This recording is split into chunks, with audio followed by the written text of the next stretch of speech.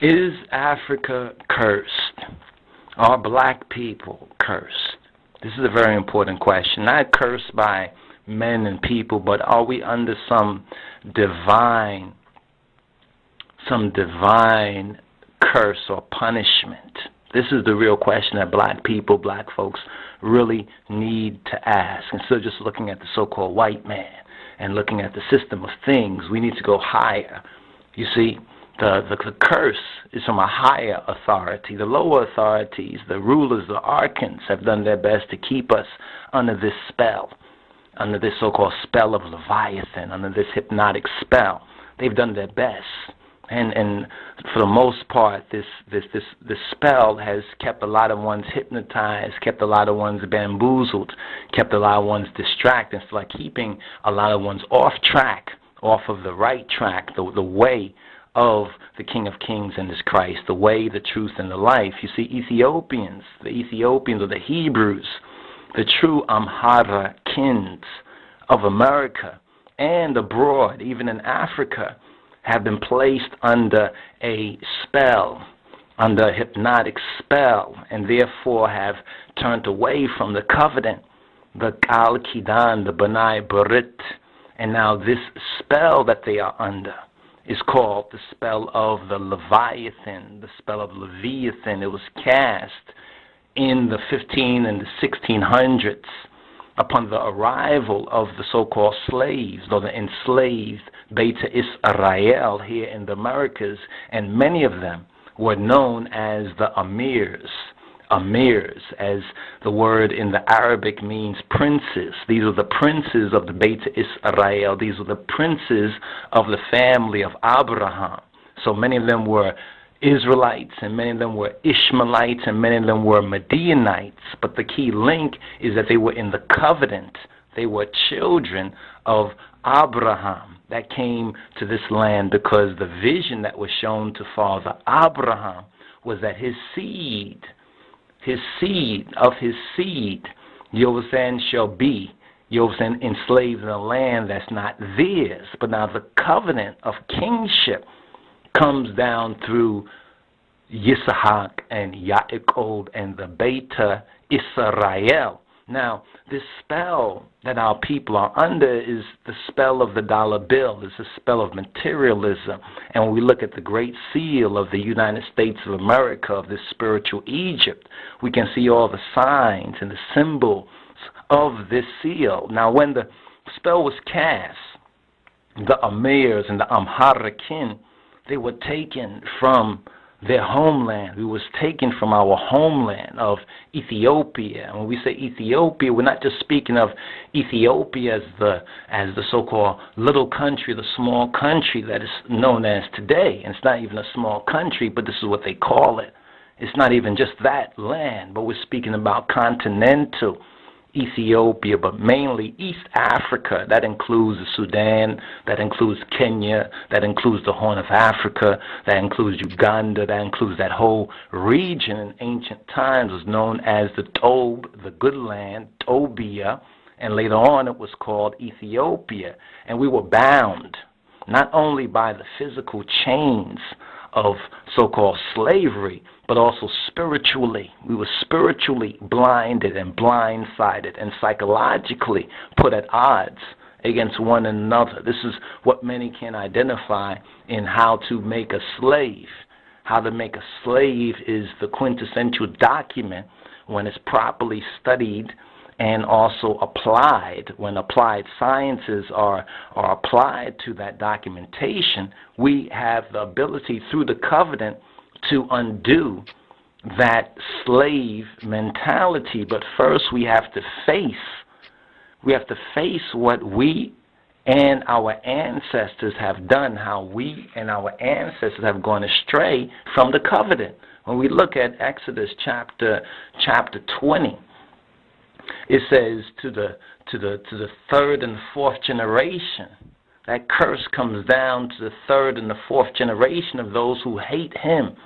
And what does it mean by hate him? It means hate the covenant, hate the God of the covenant and the Messiah of the covenant and everything the covenant stands for. And the covenant is known to us as that rit-it hymenot, as that rit-it amin, that ritu-a hymenot, that right faith, that true faith. Some call it the Orthodox faith, but they should begin from the Ethiopic and not the Greek.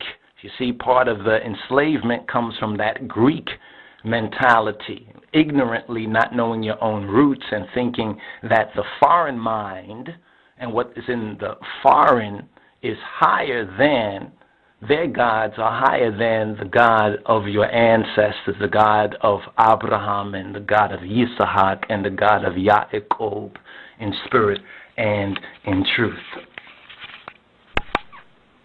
You see, we were not born with a spell over us, but it's something that we did inherit from our parents and our foreparents and our ancestors and through the Babylonian and Confucian society.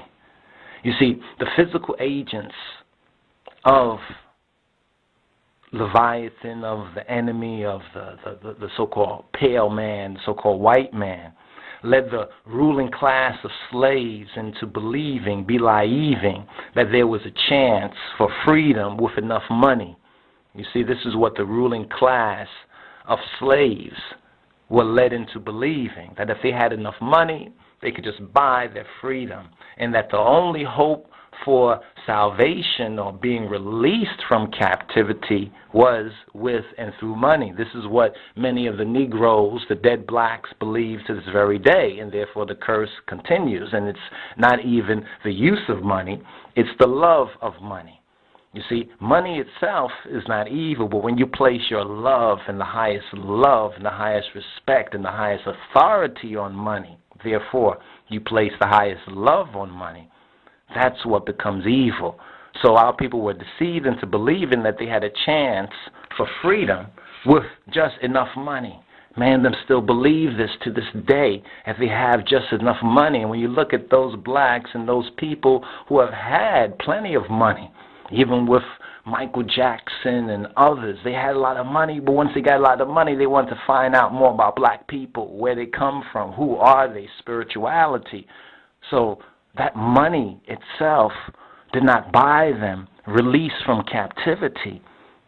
It may have bought them a couple of luxuries. They could go a couple of places, wear a little better clothing and so forth and so on, but they were not free.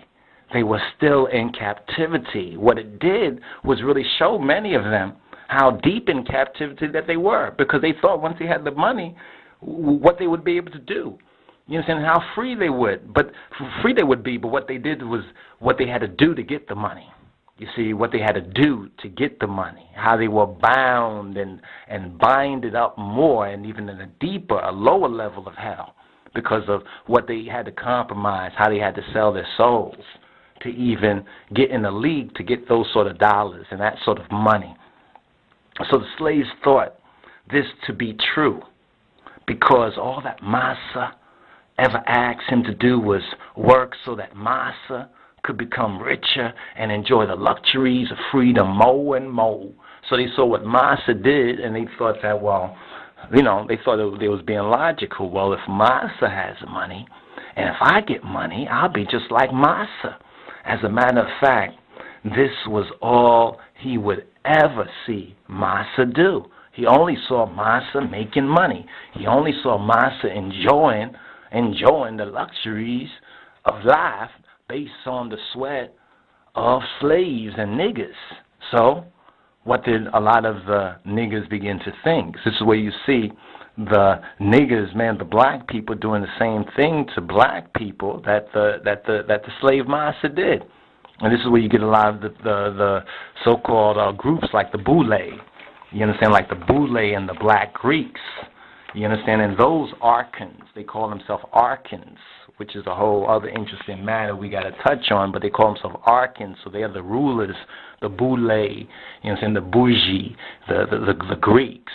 Some now call them the so-called Masons, the Freemasons over here, the ones who bowed to white supremacy and then establish something similar to white supremacy in order to be the intermediary, you understand, between the so-called field Negroes. So they were the so-called house Negroes.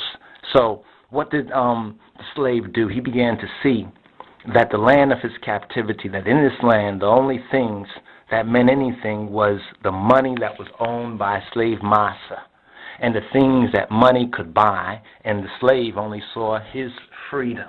His freedom. So this idea, this false idea, this logical fallacy, it remained foremost in the Ethiopian Hebrews, the lost sheep's mind. Before and after the so-called physical chains of slavery and the bonds, stocks and bonds were removed from his hands and feet, but still placed on his mind and his soul. And when the Lamb opened the seventh seal, silence covered the sky. Is Africa cursed?